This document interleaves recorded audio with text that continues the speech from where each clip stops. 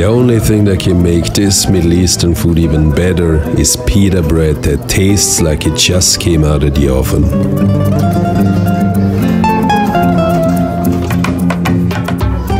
Today I'm gonna turn 360 of these recycled lithium batteries into a mobile power pack that can be used as a backup if the power goes out at your house, if you wanna go camping, if you have a construction site without power to power your power tools, or if you simply wanna take your toaster to your favorite restaurant.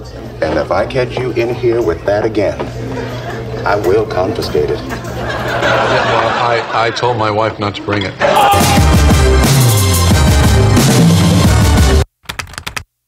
If you search for 2000 watt portable power stations, you can see that they're very pricey. And that is why I'm gonna build one myself. What we need is lithium batteries, battery cell holders, a power inverter, a cooler with wheels, and a professional balance charger. My friend Barry recycled a whole bunch of 18650 laptop batteries. He collected over 400 individual cells and sorted through them. Since he already charged them all and they have been sitting for a couple of months, all I had to do is measure the voltage. Anything below 2.5 volt is no good. There were also some that didn't pass the visual inspection, like this one for example that has acid leaking out. I'll show you in a little bit how a leaking battery can cause a short.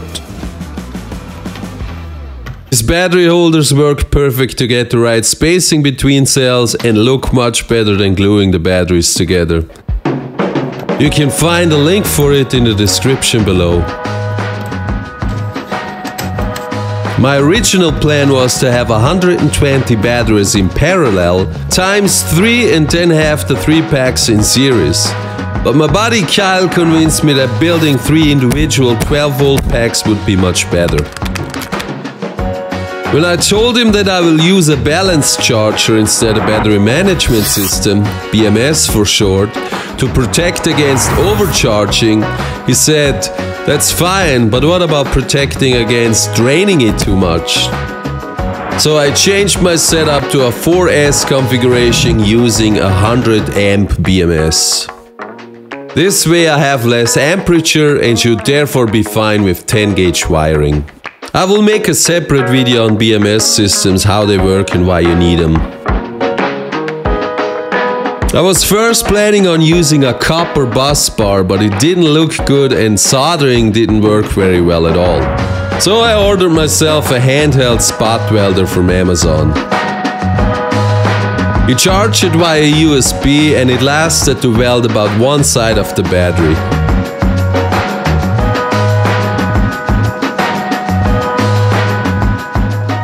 I also ordered these nickel stripes that made it so much easier than the copper bus bars.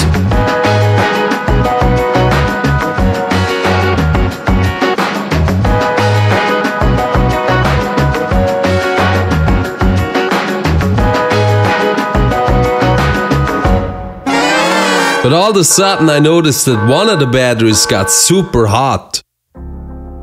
You can see how the plastic even started to bubble from the heat. So that left me no choice but to disconnect that battery so that it wouldn't catch on fire and then remove it all and put it back together.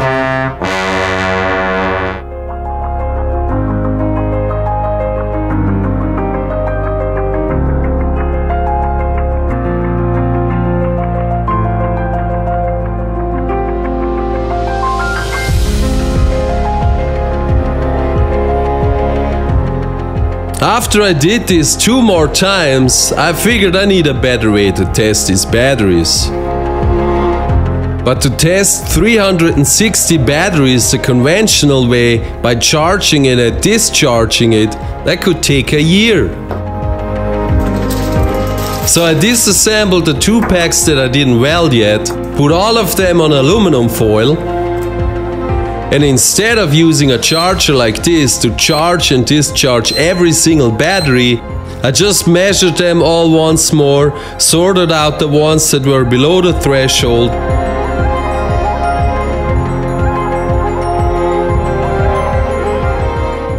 Then connected them in series and then just left them there for a couple hours and waited.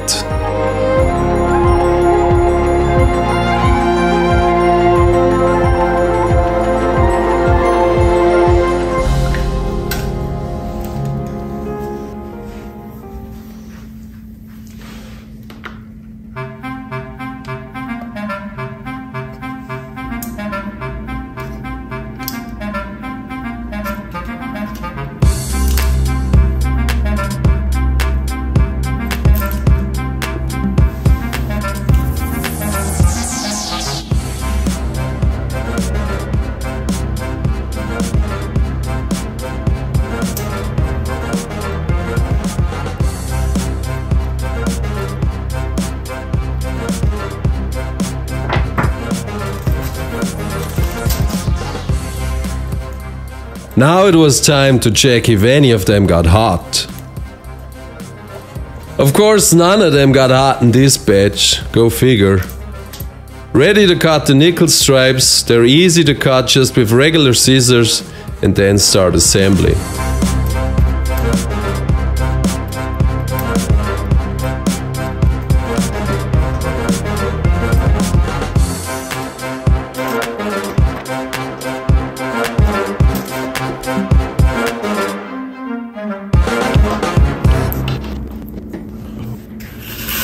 Some light cleaning with a scotch pad before spot welding.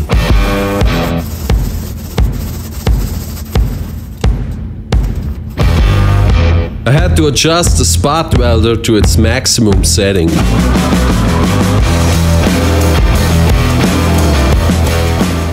In the next batch of testing, you can see that I found one that had a short.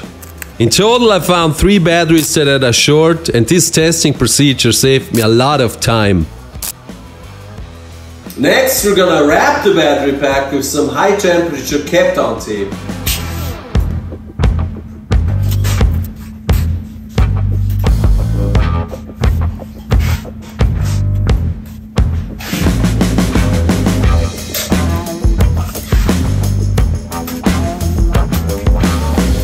So instead of using a balance charger, I got myself a BMS from Amazon.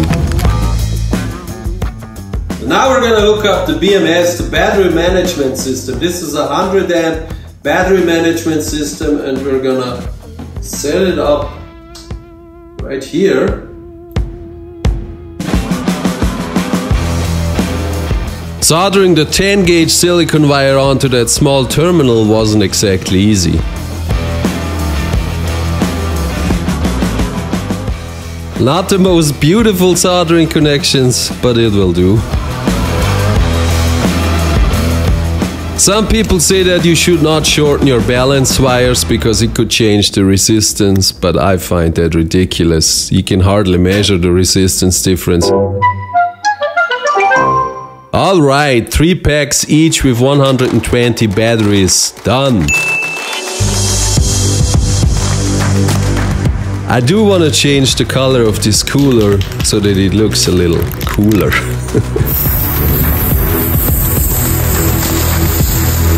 Now I need to cut an opening for this socket panel. Measure twice, cut once. The oscillating saw seemed a good choice for this task.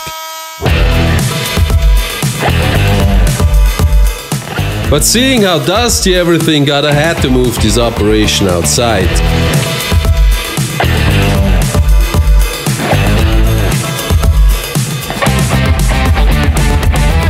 Next up, preparing the wiring for all the interfaces. This is the plug for the inverter.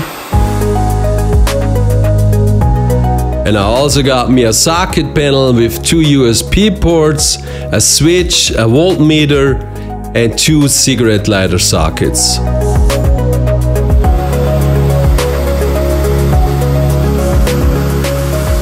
To mount it all, I got a second plate that goes into the inside to give it more stability.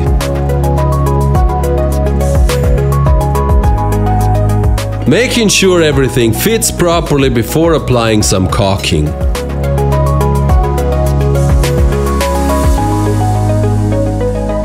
More high temperature kept on tape to tidy up a little bit, get the wiring a little more organized and protected.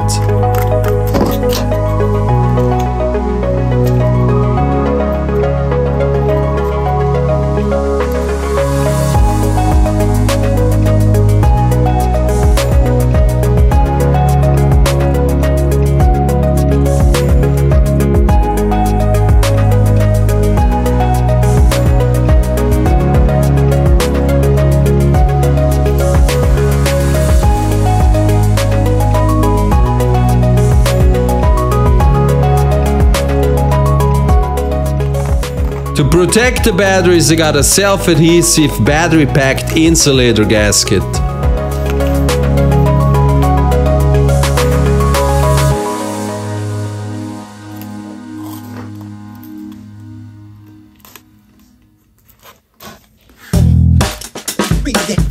A little bit of foam and ready for final assembly.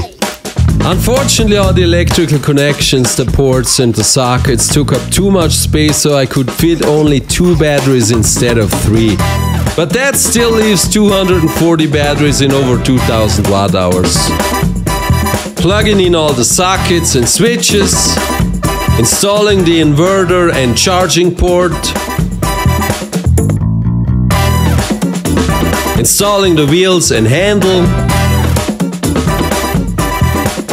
and then setting up and installing a fuse box.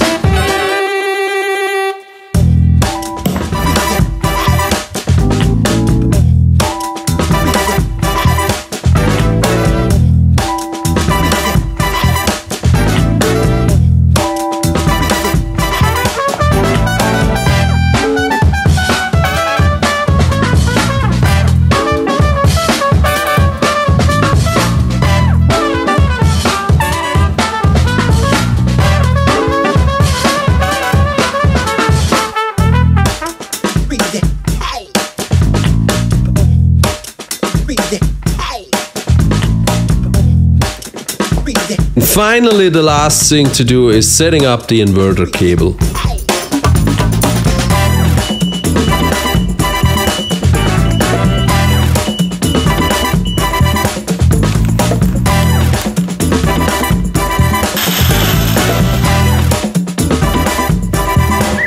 The perfect tool for enjoying the outdoors away from all of modern life's accessories.